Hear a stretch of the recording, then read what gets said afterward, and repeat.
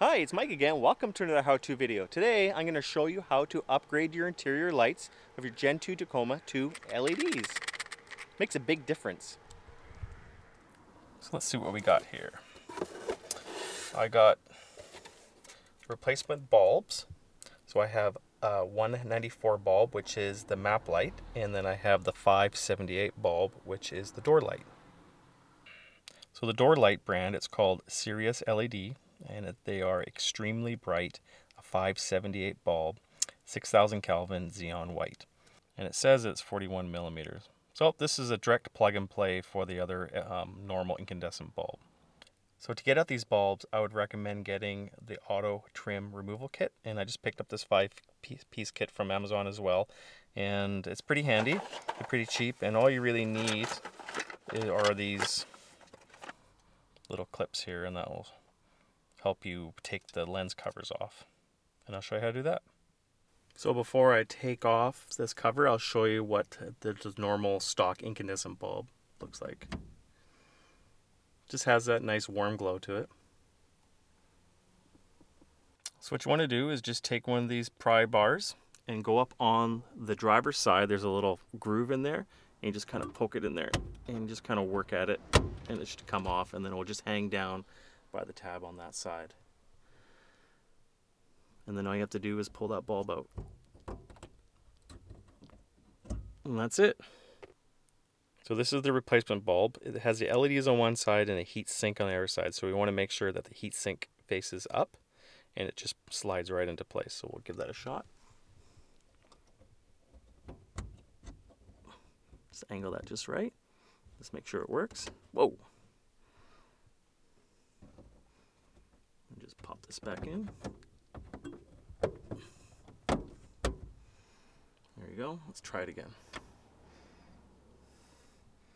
So that's quite a bit different. Awesome. So when it comes to the map light, it's a little bit more trickier. I did one side already, and I'll show you the difference. So this is the incandescent bulb, and then this one is the LED bulb. And you can see that's quite a bit different as well. It really illuminates the cab quite a bit. So the trick to this is to do the inside first. So take your pry bar again and push it in and kind of pull that out like that. And then you have to go on this side and kind of pop that out in there, and that's it. Little button will just turn that off. So you can see they're not really, they have little grooves on them. So that's the inside. So you want to get this little flange passed out, and then you just go on either side to pry it off. So that's the first step. And the second step is trying to get that bulb out there. It's kind of, it's wedged in there pretty good. So I found an easy way to get this, a little bit of a hack. So what I ended up doing was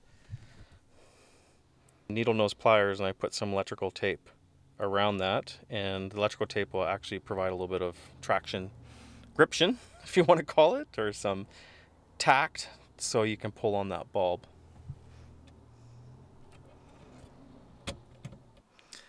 You just kind of get in there and kind of wiggle it around. Oh, there you go. So these 194 bulbs are kind of interesting. They have 3 LEDs, so one that shines straight down and one on either side, and it looks like they have some surface mount resistors to dissipate some of the power.